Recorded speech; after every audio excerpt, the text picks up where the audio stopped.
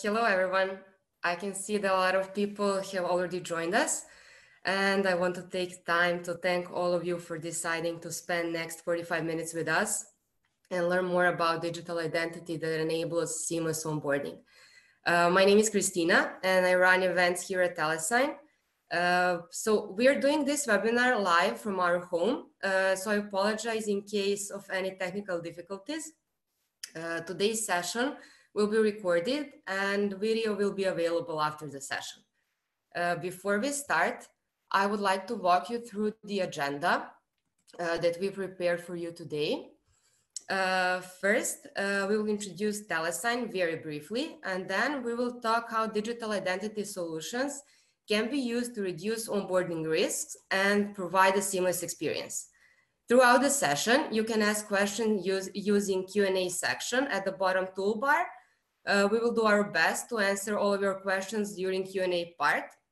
And at the end of the webinar, there will be a raffle where we will ask a question related to the topic we've covered today. And the first correct answer will receive a prize in a value of $500.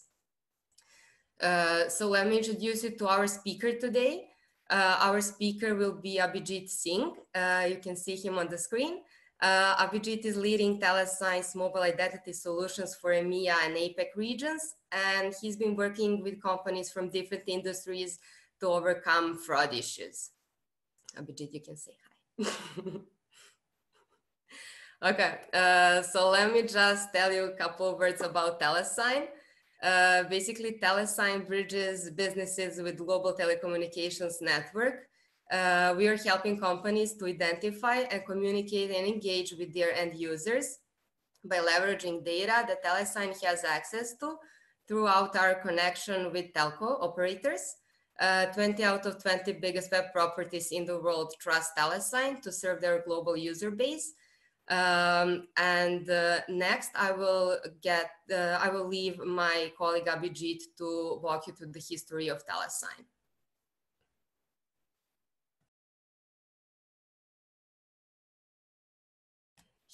Abhijit, you're on mute. Hello, thank you, Christina, for such a nice introduction for both myself and TeleSign. Good morning and good afternoon, everyone, and thanks for joining in such good numbers. I know that these are a bit difficult times, but I hope everybody is staying well and safe. So I'm not sure if you are aware of TeleSign, but if you are not, I'll just give you a quick run through of who we are. So if you look at TeleSign was founded in 2005 with focus on providing two-factor authentication to online businesses. Yeah.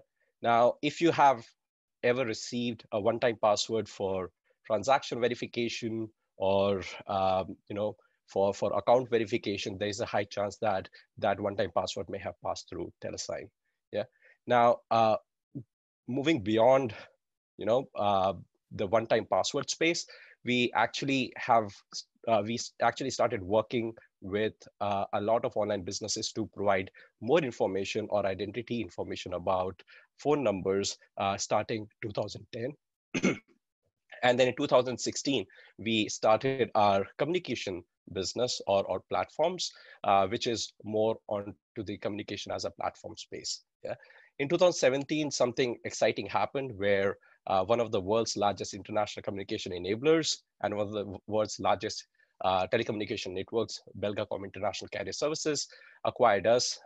They helped us in terms of expanding our reach, improving our coverage, and also providing more data points about phone numbers around the world, right? Now, so that's where we are right now. But going forward, we also have big plans of moving away, let's say moving beyond phone numbers and going into much, let's say, broader spectrum of digital identity. Yeah. So said that, and with this brief introduction of TeleSign, let me get into the webinar itself. Now, to start the webinar, I'll take you back a few years, not a few, actually 70 odd years, and I recommend a movie which is titled as Stolen Identity. It is placed out of Austria, and it's a murder mystery. But the main crux of the movie or the storyline actually revolves around stolen identity by which an innocent guy gets convicted of a murder, right? Now, while I was born in 1984, right? And for me, identity problems have been quite new, but that has not been the case. I mean, this movie reveals that identities have been under issues or having their own verification problems since the time they actually came into existence, right? And considering the fact that we are into a world which is, let's say, online, where most of the things we do or use actually have online presence, the verification part of a personal identity, actually the risk around that run at a much higher level. Now let me expand to what I'm trying to say. So if you look at any business's sign up page, yeah, this is how it normally looks like, right? You have uh, some businesses which have sign up pages with very less information, just email, password, and confirm password. Now, this is the least friction way of getting a customer onboarded, right? So yeah, I mean, it's very good for getting more customers on board, but you get very little information about the users themselves, right? Now, then you have uh, a more wider use of a sign up page, which also includes first name and last name, to at least ensure that when a customer is contacted by a customer service, they at least have a name to refer to. Yeah. Now, that's most of the businesses follow. Yeah. But then you have not so popular, but this was widely used a few years back, is getting more details about the user at the time of onboarding itself, right? Getting their address, getting their PIN codes, getting their phone numbers itself on the sign up page, right? Now, the CX brigade or customer experience brigade was completely against it because that actually brought a lot of friction into the customer onboarding, and for valid reasons, right? If you have to fill a form, if you have to spend 5 minutes filling up a sign up form, then if there is a competitive company or a competition with a lower onboarding frictions, then the users are going to onboard that much more faster, right? So, but that raises its own challenges. So if you talk to different teams who deal with customers within your organization, yeah, you would actually understand that onboarding is not just about getting, email address or name, first name and last name about a user. There are a lot of things which these different teams within the organizations expect to know about the user before they even get them onboarded, right? So we all know that there are bot checks or possession checks which have to be performed, and most of the businesses do that. So I mean, if it is a machine induced sign up attempt, or to verify if an email or a phone number is actually being processed by the user to so a verification email is sent, then the point here is that but it doesn't just stop there, right? You have your fraud and risk teams which have to perform fraud checks. You have your compliance teams which have to perform, account registration checks, KYC checks, address checks. Even the age sensitive applications have to perform age check, and there are many other checks which various different businesses have to perform at the time of onboarding, right? But but because if you actually start collecting this information at the time of sign up page, then it becomes a big problem. So what do businesses do? They do uh, introduce friction, but not at the time of sign up, but at the time of, when the customer is already onboarded. So once the phone number or the email is verified, they have these links. They actually send mails. They send other communications for the users to complete their profile, right? If it is a service which is sensitive to getting ID verification or address verification. They ask users to upload their proof of address or upload their ID identification. There are many cool services around that, which actually help you identify user and do ID scans and things like that, right? But apart from that, if the user doesn't fill it, then it's a problem. You don't know much about the user, right? And all of these teams which rely on more data to make decisions, they actually, their work or their decision making gets impacted, right? So if you look at most of the onboarding processes, uh, I mean, they still revolve around bot check and possession check. And they look for a secondary way post registration to obtain customer details if customer choose to provide that in the application. Now, that actually, as I said, causes a lot of problem. Yeah, that causes a lot of work to be done by various different teams.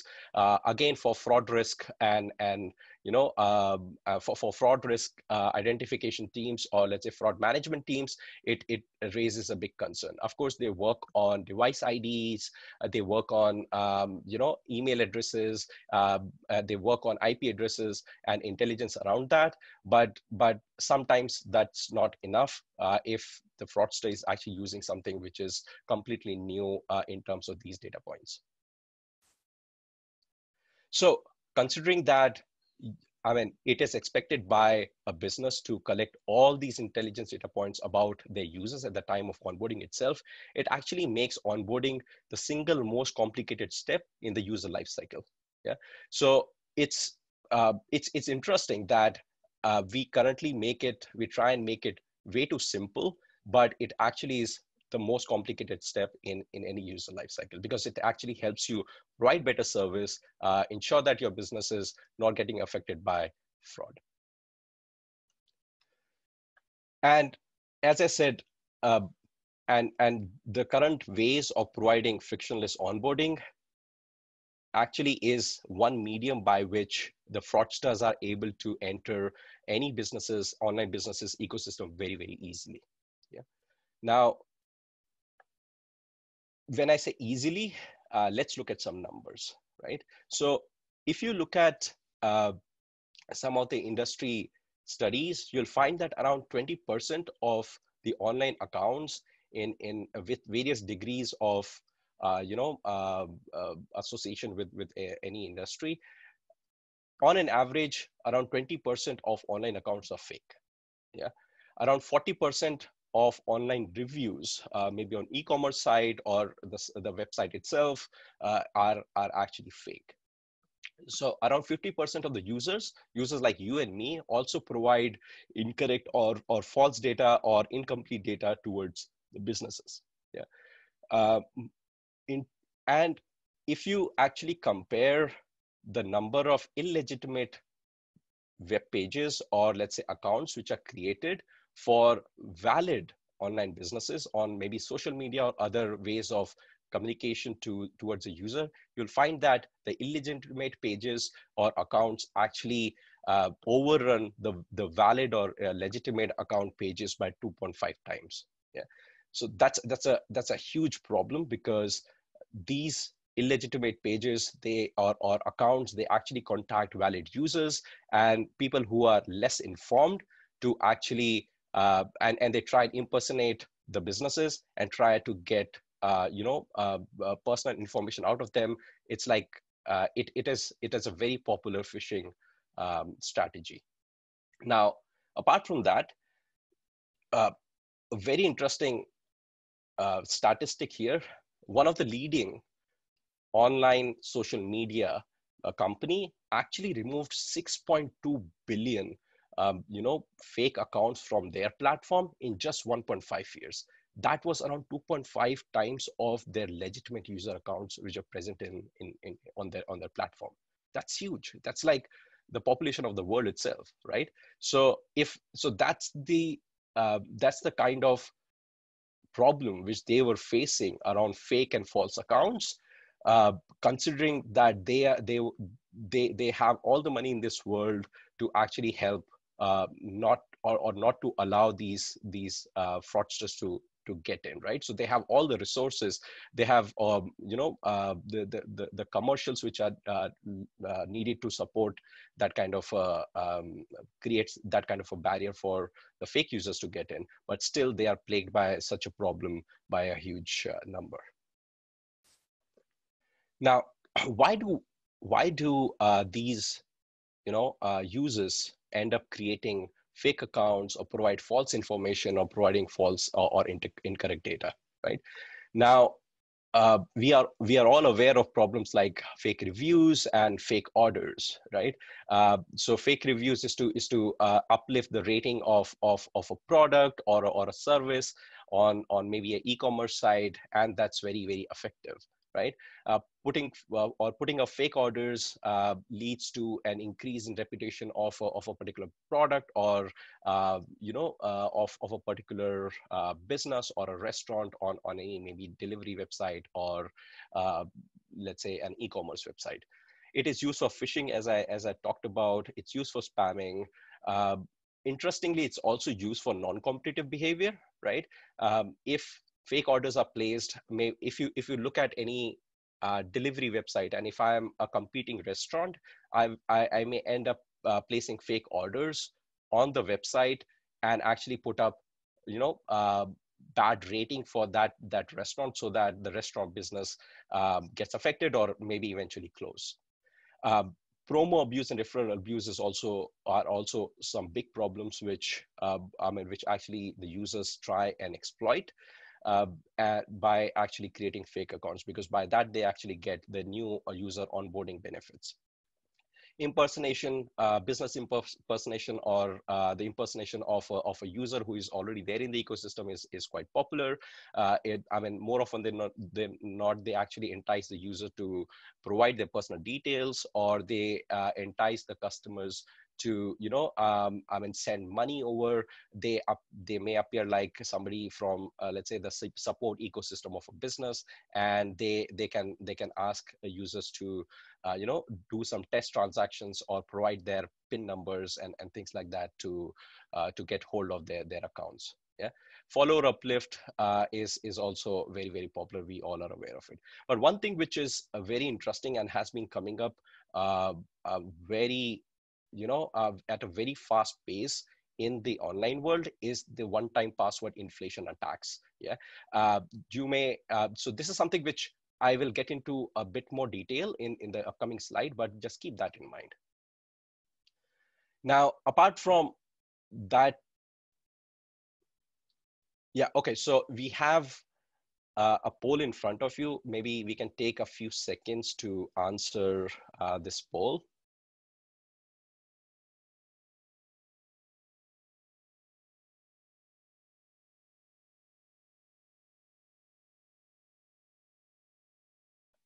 Okay.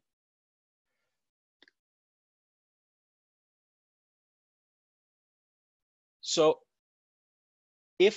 so apart from the problem of fake users and false or incorrect information, the identity problem goes way beyond that. There is a problem of synthetic identity creation, which actually requires identity creation by mixing and matching various different identity parameters. And one of the main drivers of that is the data breaches which happen across the various industries. So if you look at how many data records have actually been breached since 2013, you will actually find it's actually the numbers is actually more than twice the world population. Around 4.7 billion records have been breached. And interesting part here is that out of them, around just 4% of them were actually secure breaches. So that means they were encrypted with a strong encryption technique. But apart from that, most of them were in plain text, and they actually form a huge problem in terms of creation of synthetic identities. They actually drive synthetic identity creation.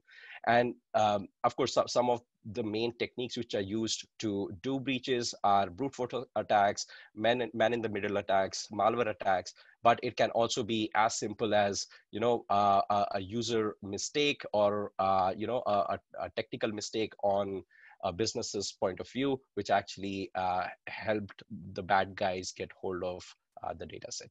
Yeah.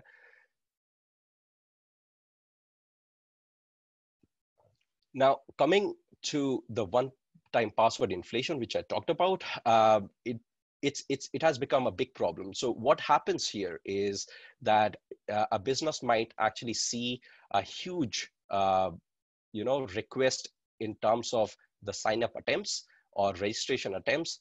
The whole intent is to generate as many one-time passwords as possible, both SMS or voice one-time passwords, to the numbers which are connected to them commercially, and they actually earn from the termination rate which is set onto those phone numbers in the destination country. Yeah, so they either own the numbers, or they are accomplices in with the company who actually owns that number right now. So as you are aware, that I mean, in telecom space, if there is a destination phone number, there's a cost of termination which is associated to that particular phone number, and this is what, let's say, drives this fraud. So if you actually set up fraudulent numbers on the end side or destination side, you actually can generate huge one-time password, or uh, I mean, attacks on and inflate one-time passwords to generate the traffic to those numbers and actually earn out of it. Now, this is one problem which we have seen growing across the board. It is not, let's say, specific to any industry. All the industries, all our customers are actually facing this kind of a problem, and it's actually taking. It's actually taking a huge spike, and in these coronavirus times, we have actually seen it rising to a tremendous level.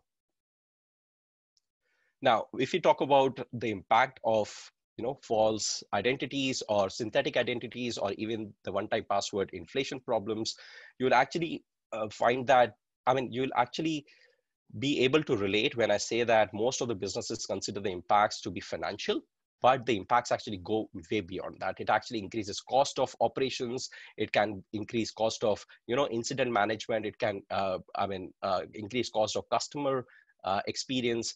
It can customer experience management. It actually generates unreliable KPIs so that the planning gets affected, and so on and so forth. In some cases, it may also lead to regulatory compliance issues and penalties associated with that. But on the user side, apart from direct financial losses, it actually affects user experience. They can lead to loss of personal information. It affects, in a lot of cases, their credit score. It affects, the reputation of the business itself. And in some cases, it has also led to the risk in personal security, even death in some cases. So how to find the balance between ensuring that the onboarding is friction free but still secure. Yeah. And if you look at if I may ask you a question, yeah, if I want you to think about when was the last time you actually changed your phone number, I'm sure that you will most of you will think that it has been a few years, right? Myself, I changed my phone number when I came to Belgium a few years back, but before that I had no reason of changing the phone numbers. And with mobile number portability coming into picture, it actually has also driven us to keep our phone numbers like forever, right? But most of us change our devices, add new devices on a regular basis. So the point here is that considering that fact, the phone number has actually become a universally acceptable link to connect to any individual business service or even things. I mean, the Internet of Things also have started using phone numbers as one of the parameters to recognize them, right? So a phone number can be a very good way of knowing about your users well, or also ensuring that you provide a seamless but secure onboarding. So for the rest of the presentation, I'm going to talk about how. So if you look at the phone number used currently across businesses, it's mostly being used for verification purpose. Now, when I say verification purpose, that means it's either the phone number possession verification. So that means if I actually onboard a particular user using a phone number, then that particular business would like to verify if I'm actually putting somebody else's phone number or that phone number is currently held by me, right? So that's the reason why they may send one-time password.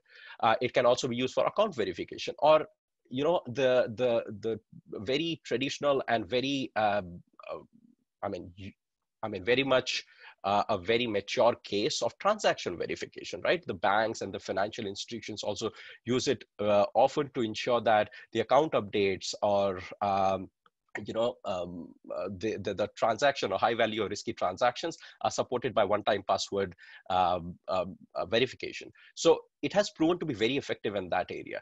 But a phone number can say a lot more about a user than just verification. Yeah. So a phone number can be a big driver in actually identifying if that particular user has been part of any fraud incident in the past, right? What is its current risky behavior? What type of number that is? When I say type of number, I'm going to get into a bit more detail in a while. Just keep that in mind. What type of contract does he use, right? I mean, when I say contract, that means is it a postpaid customer or prepaid customer?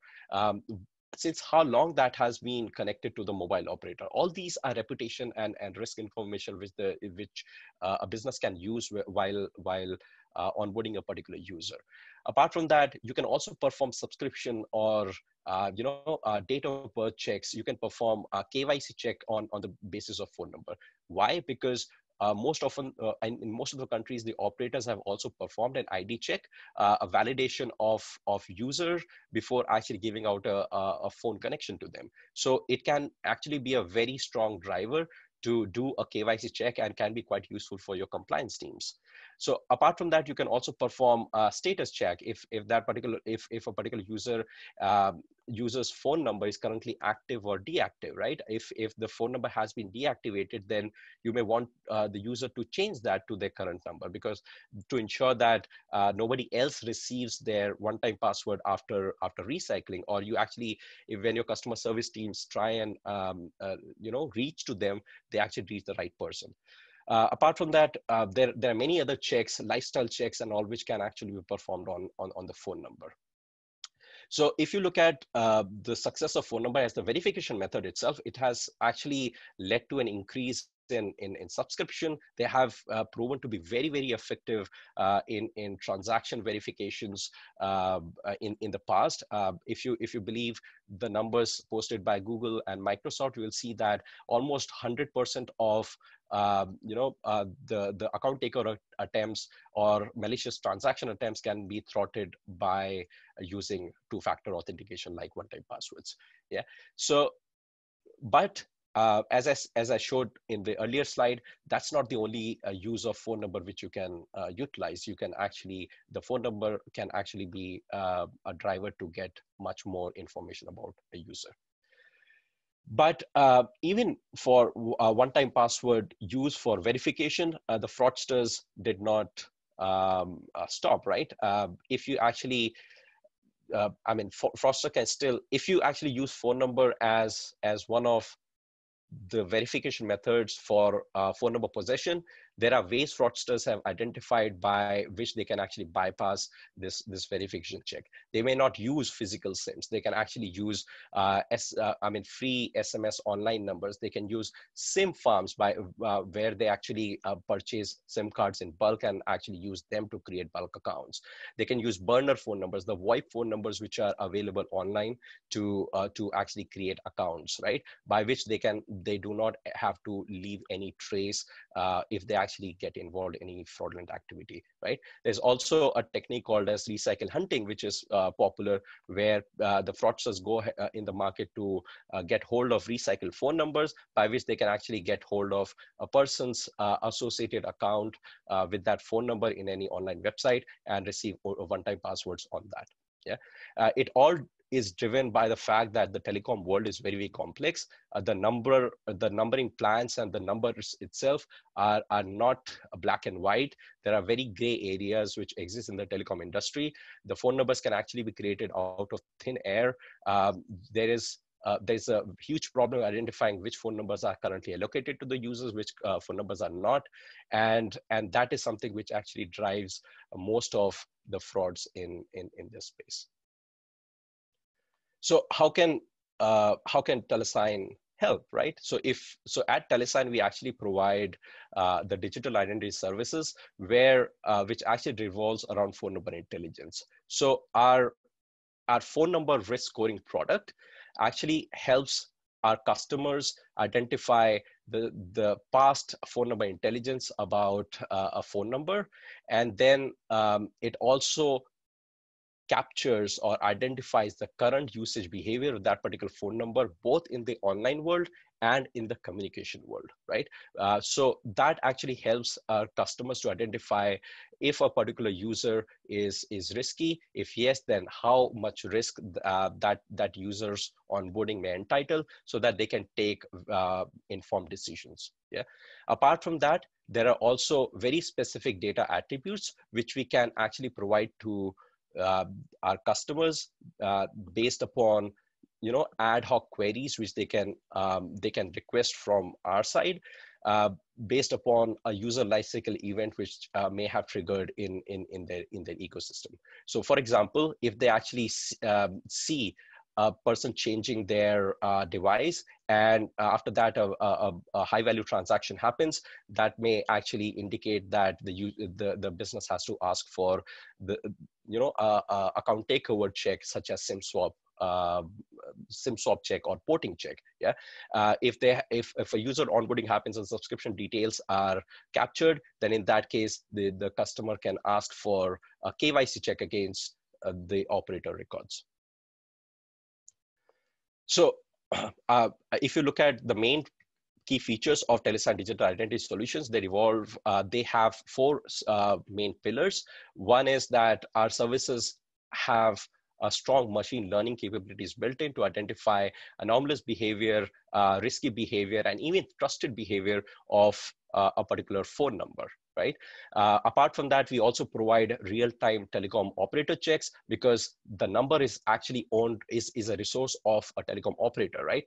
They are the right people to answer certain specific questions about a phone number, and we also provide that. That's all in real time. The KYC check, the SIM swap check, and other checks which I talked about is something which we provide in real time with by interconnecting with that operator directly. We have access to the both online and the communication traffic of a particular user, and that also helps us identify the behavioral or risk indicators about a particular user. Right. Apart from that, we also have access to a comprehensive phone number intelligence database, a knowledge about past fraud phone numbers, which also is looked up to identify if a particular phone number could be risky to your business. Yeah. Now, if I look at an onboarding flow, which how an onboarding flow may look like if you utilize Telesign services around phone number intelligence. This is how it may appear, right? It's a very ideal way of onboarding a user, but it can give you a gist of what checks and balances you can perform. So let's say if you actually receive a registration request for a phone number, at the start itself, you can actually perform a risk check or a score check with us to see if you even have to perform any other check, or if you have to provide a one-time password, send one-time password to the user, to ensure that not only saves cost, but also ensures that you do not end up delaying the onboarding process. So if the phone number came out to be of a higher risk, you may end the onboarding or push the user to a higher friction route in the onboarding process, right? But if you find a phone number to be fine, the risk score to be fine, but is found to be part of the same phone number is found to be associated with any other account, then you actually can perform phone number recycling checks to ensure that if that phone number is still valid to be associated with the old user. If not, then you can ask them to change their phone number. Then you can actually perform the registration check, the KYC check or contact check, to see if what is the age of the user. If it is an age sensitive application or service, you can actually perform address checks. You can perform the name check on the KYC data which is owned by the operators. Apart from that, you can also perform reputation check, which is very valid for financial companies, micro lending companies, where you may want to know how reliable that particular user is using the alternate data like phone number. So identifying to indicate a newly created prepaid number is much more riskier than an old phone number, which is maybe postpaid and has been proven to pay his or her bill towards the telecom operator. Yeah. Once everything is fine, you send the one-time password, confirm the position, and the onboarding is complete. As you can see, most of the checks which we did are in the back end. They do not hamper the customer onboarding. The customer has to enter very little information, and still they just have to, in most of the cases, they just have to, let's say, confirm the position through an OTP, and the work is done. So frictionless onboarding is actually a reality, but if you use a phone number, it becomes, let's say, much more easy to achieve. So right now we have a poll in front of you. So if you can maybe take a few seconds to answer that, that will be great.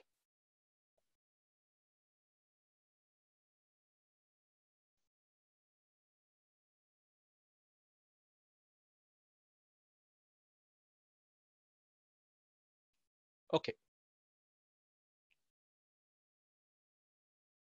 So if you look at some of our success stories around the world, you'll find that we have helped a lot of businesses, online businesses, and even banks and other financial industries to help identify their users much more holistically, much more comprehensively at the time of onboarding.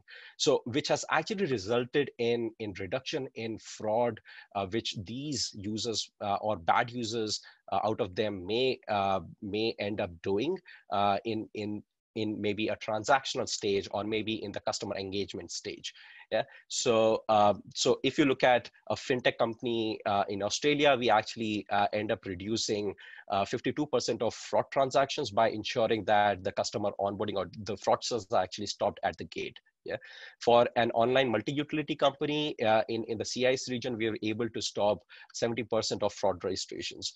For a mobility and delivery company out of Southeast Asia, we were able to stop 90% of fraud registrations on their ecosystem. For a shared level company in Europe, we were able to identify 82% plus users' identity accurately, to which actually helped them identify risk of a particular user. Same story with a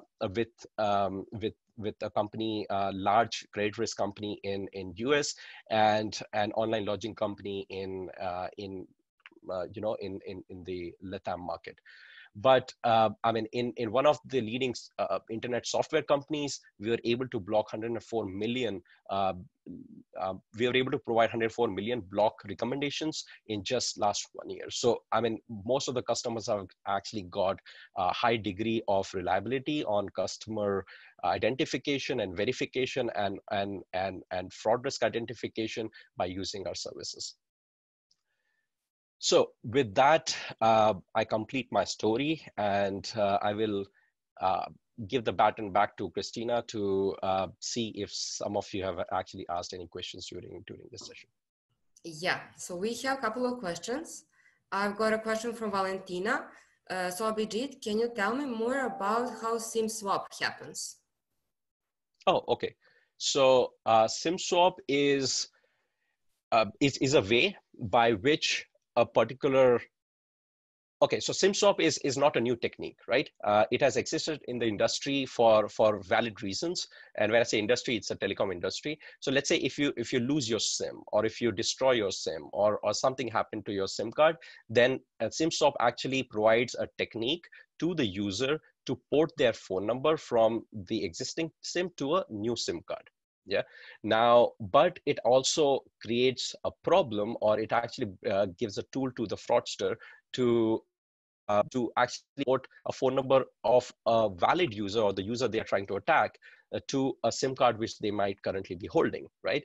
So in that case, they will start receiving the the one-time passwords or I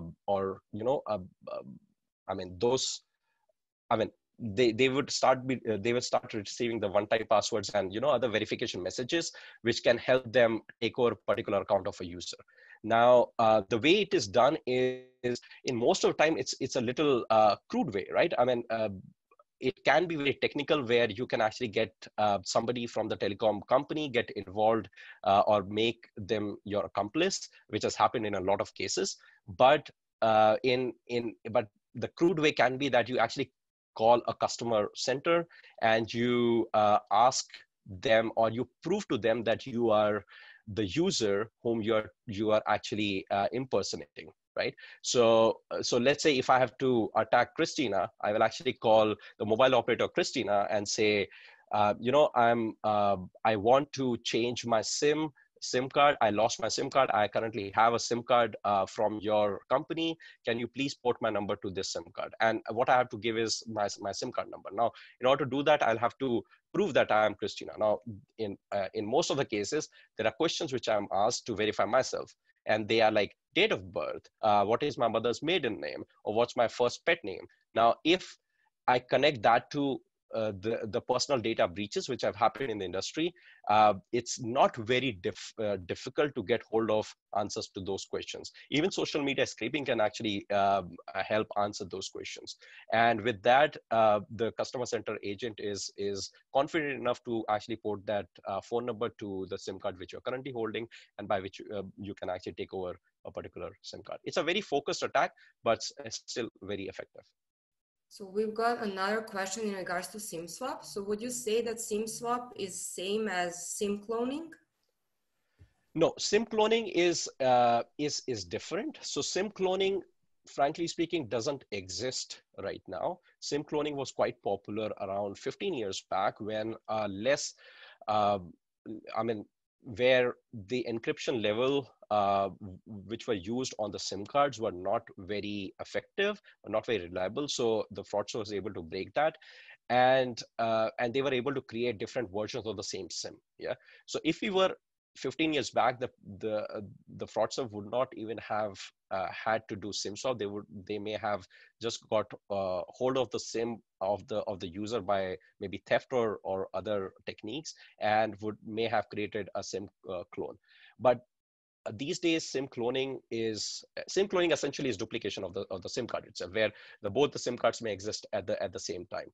But that is very different from SIM swap. And right now, SIM cloning is something which we don't see happening around the world because of the encryption techniques being used on the SIM cards. Yeah, so that has actually helped resolve the problem. Okay, great. So we've got a question from Rakesh. Do you have any existing customers in India? And do you have any tie-up with any of the telecom operators here? Yes. So answers to both the questions are yes.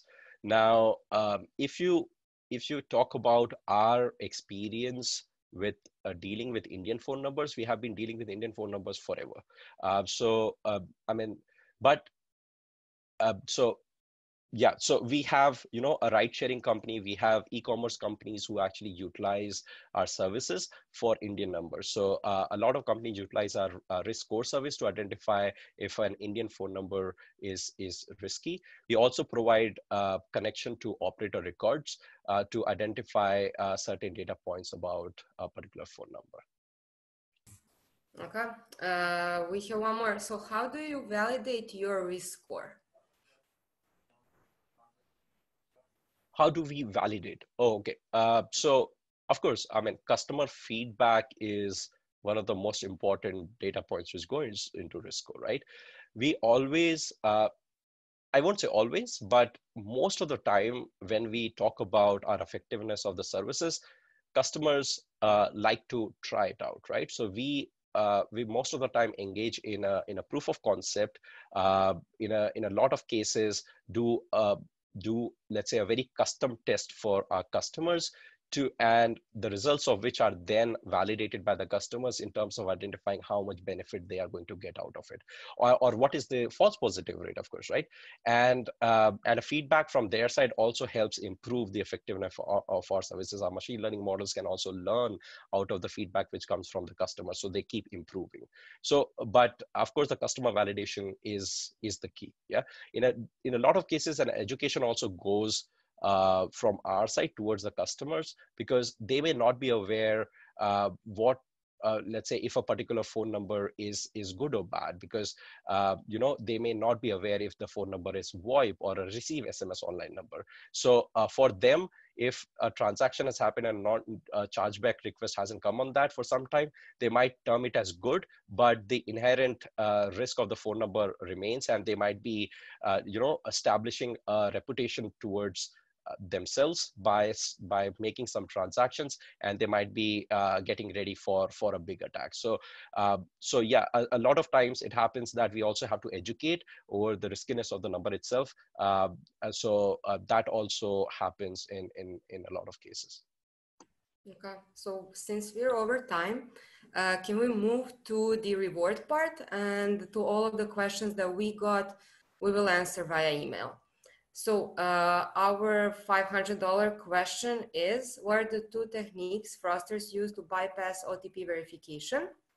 Can you please submit your answers through Zoom chat box Q&A, and the winner will receive a voucher in the value of $500.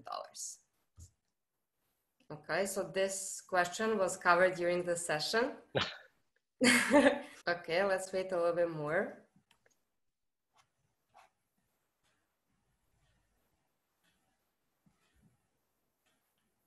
Okay, Colin, do you know maybe the second one?